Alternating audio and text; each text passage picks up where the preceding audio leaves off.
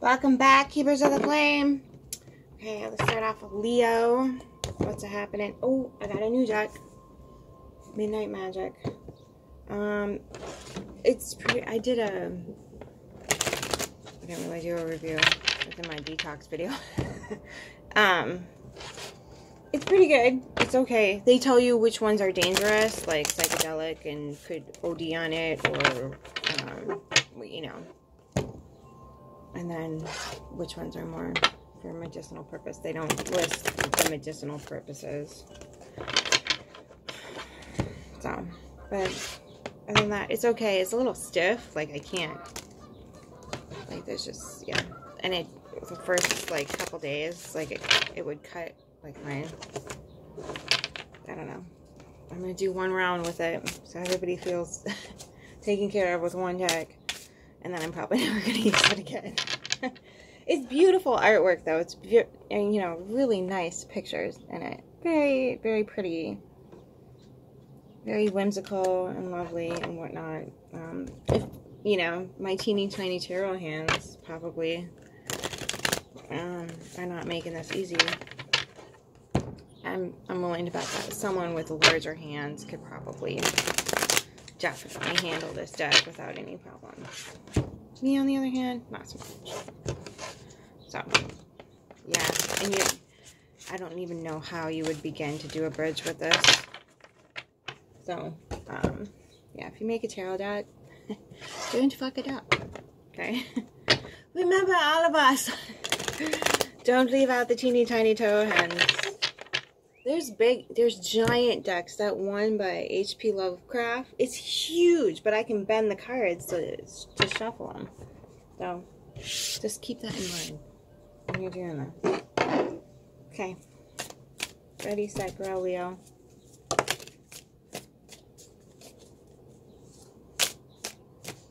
Seven of Pentacles. At least yours is in the upright. Hermit and Network. You've been stashed away for a little too long here, Leo. What is going on? Trying to grow something behind the scenes. Leo. Three of Pentacles in the reverse. The Devil in reverse. Ooh. Okay. So you're trying to grow something kind of in the light.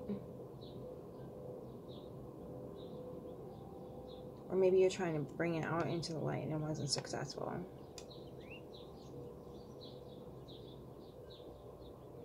Okay. So you're growing something behind the scenes here. This feels like a wall. Like, this is your, like, behind the scenes. And then this is... I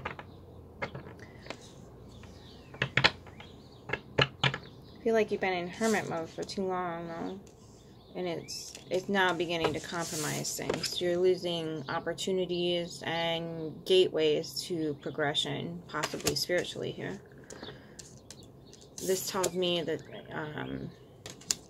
you need to get out of hermit mode before these things go away. These things are imperative to your success in getting this out into the public, which is a very Leo thing. In your roots, you have the Five of Wands, the Strength card, and the Six of Pentacles in reverse.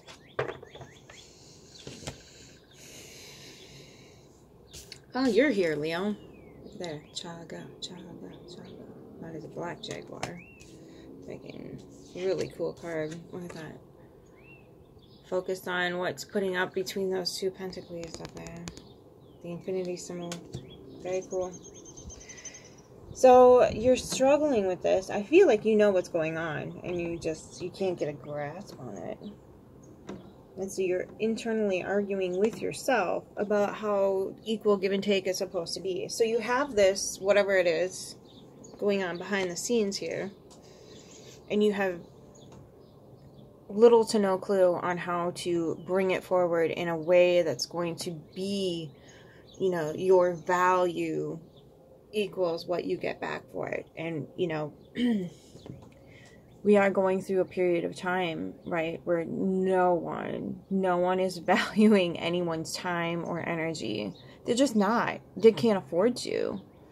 Well, the majority of people, I guess, claim to not to be, I don't know. But if you're going to live with that mentality that, you know, there's going to be no equal give and take, then that's kind of what you're going to get, right? So, like, there's two ways this could go, right, in your mind. Now, there's multiple ways this could go. But right now, it feels like what you're doing on the inside is battling yourself over, well, gosh, I put so much time and energy and resources and possibly research and, you know, like maybe you invested a lot of money into doing this. You have taken classes, you've taken courses, maybe you've got a degree in something or a certification or whatever the heck it is that's really, really, this is quite lovely. This is called the Dune Cup. Okay, so you've worked really, really hard on this and you're investing it, and now it's slowing way down. You're like, how do I do this? And I think that you need to remember the most important part of this whole entire thing is that it's authentically valued. Like, it's going to bring worth and value to other people. That's the most important part right here. Like, I think if it's more of a practical thing, it's going to be worth your while to really say, you know what, this is worth this. This is worth this. I did put in a lot of time and energy into helping this succeed. And I think you do need to protect this a little bit. I'm going to get some clarifiers on this, but I think that this is something that, since you're really internally battling with, that you put a lot of time and energy into it, and that you need to kind of protect it. Because there's a lot of, like, weird things getting exposed right now about, like,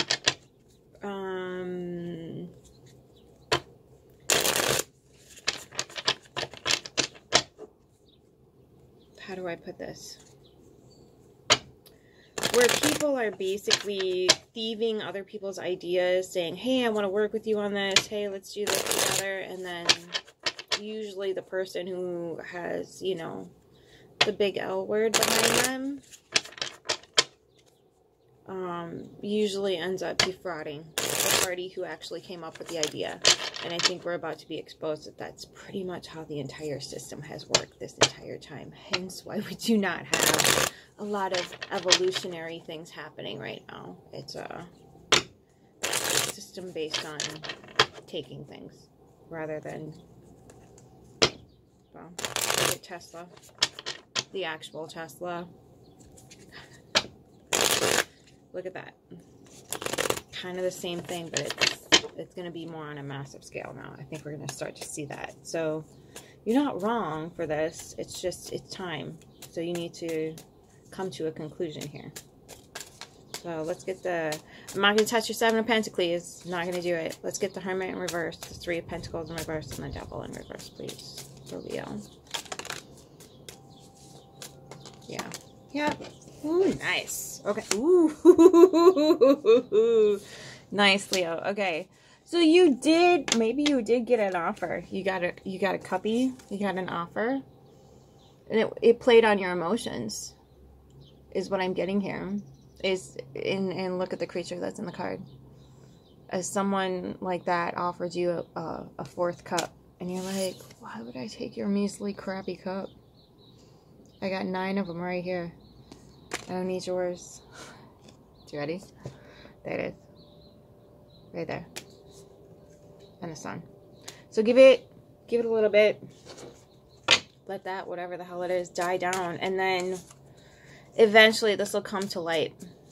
Whatever rat person, right, came and,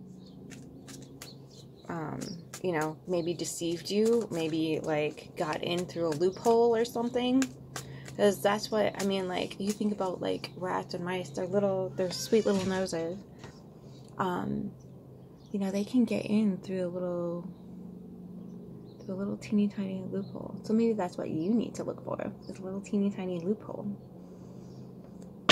Teeny tiny little itty bitty, right?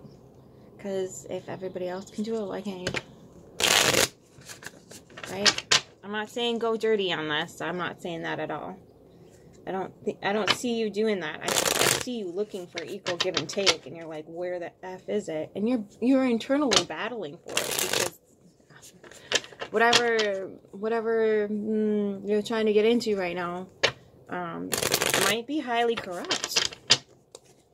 Might be highly corrupt.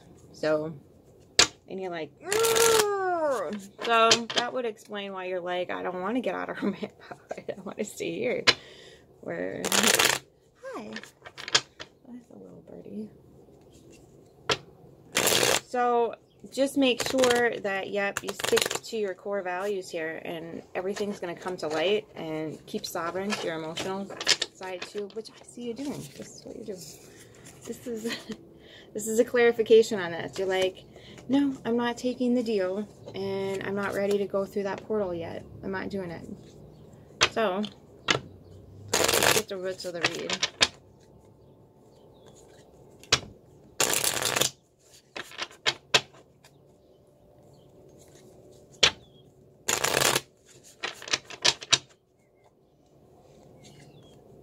I'm just waiting for the deck to feel good.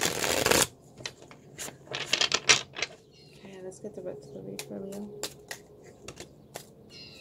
Daughter of Swords, mental clarity. Yeah, 5 of Pentacles. Either you're going to leave someone else out because you come to that mental conclusion, or somebody else is going to leave you out because you're like, this is against my foundational core values. Please don't. And then Justice. 4 of Wands in reverse. And then the 5 of Wands in reverse. Or the 5 of Swords in reverse. Interesting. Interesting. So whatever is causing you disruption right now is going to get it. So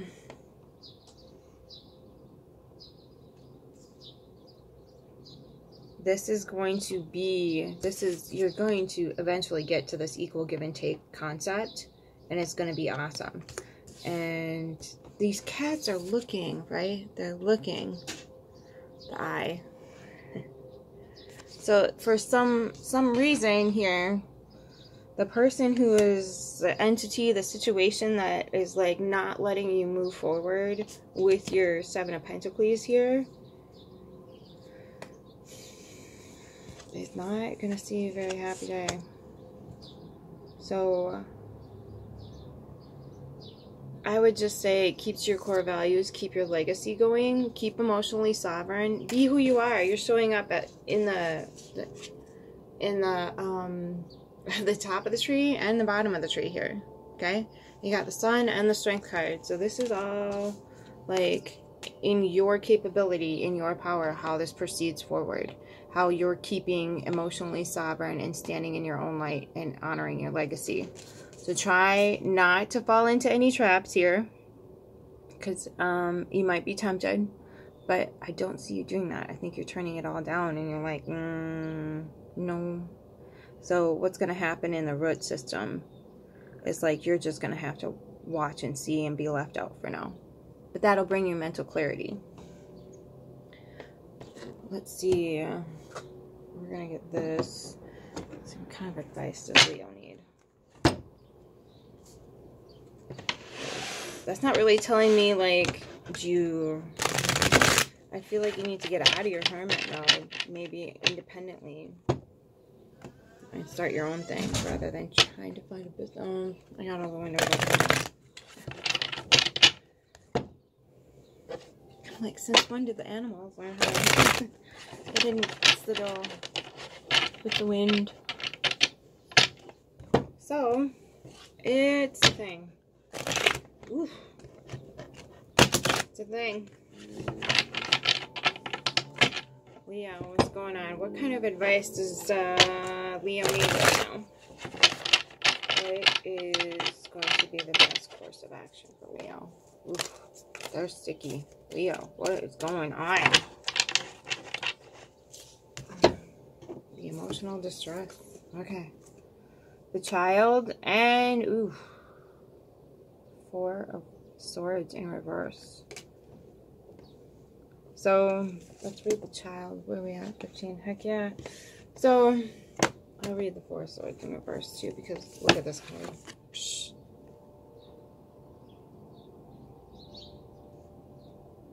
It's a very cool deck. I love this deck. Dreams of Gaia is the deck too. It's very holistic-y. Okay. Ready, Leo? Set, grow. Keywords: new beginnings, innocence, magic, divine love, trust, hope, forgiveness, awareness, potential, anticipation, dependency. A new beginning. See your potential. Heal your emotional and psychological wounds. Time to play and laugh. Acknowledge your successes. Delight in the moment. Believe in magic. Laughter heals. Turn dreams into reality. Forgive the past and reconnect with innocent pleasures. Put doubt aside. The meaning: the child stands confident, taking innocent joy and delight in her connection with the world in which she dwells. She is untouched by fear and full of hope and trust. Despite any hardship, struggle, and harm she has faced, she continues to see only beauty through the eyes bright with wonder. She sees the good in all. She is both magic and magical, an innocent soul who believes in a happily ever after. Alright, that was short and sweet. Usually, usually these cards come with a novel. And there's nothing wrong with that, because it's very helpful, intellectual, and spiritual, emotional, mental, well-rounded deck. Okay. So the key words for this card, which is upside down right now, so I'm going to make you look at it that way. Structure, routine, order, patterns, discipline, organization, understanding, productivity. Alright, I'm going to go straight to the blockage here. So the 4 of Air reverse symbolizes the importance of addressing distractions and negative influences, and sometimes that indicates people as well as habits. When this card appears reversed in your reading, ask yourself if someone in your life is always questioning your goals and creative ventures. If so, do they often suggest or imply that you're wasting your time? Or do they always suggest reasons you should not do something that you know would make you happy? Do they interrupt your routine with an expectation that you entertain them? It might be necessary to take them aside and ask that they be supportive or silent, and that they respect your desire to work a routine. If they refuse, then it might also be necessary to step back and decide if the friendship is a healthy one. To raise legitimate concerns is a sign of caring, but to ridicule or dismiss your goals as being unimportant is not. If a friend refuses to respect your boundaries and work ethic, are they truly your friend?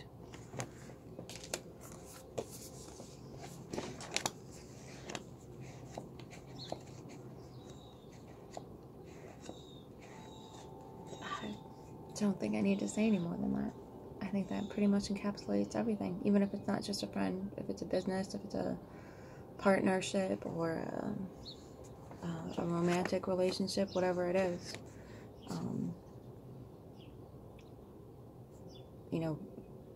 We are here to fulfill a purpose and have a place in the world, and we need to be able to do that. Okay? Alright, well, until next time, keep your flame.